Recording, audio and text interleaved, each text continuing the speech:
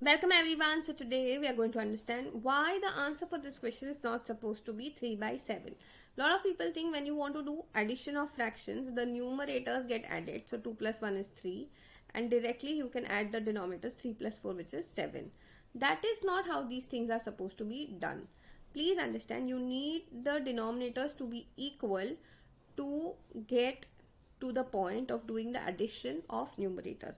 Unless the denominators are not equal, like the denominators are still of different values, then you cannot do your addition or subtraction. Okay, so first thing what you need to do is you need to add, rather we need to make the denominators equal.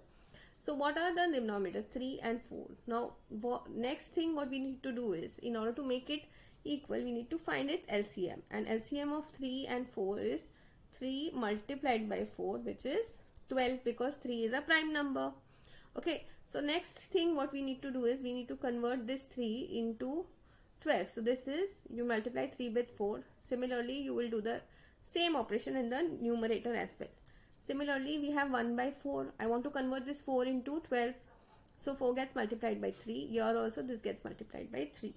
So 2 multiplied by 4 is 8 divided by 12 plus 3 divided by 12. So answer for this question, now I can directly add the numerators, 8 plus 3 upon 12. So answer for this question is supposed to be 11 upon 12. So I hope this is very clear to everyone. That's it for today. I will see you in the next video.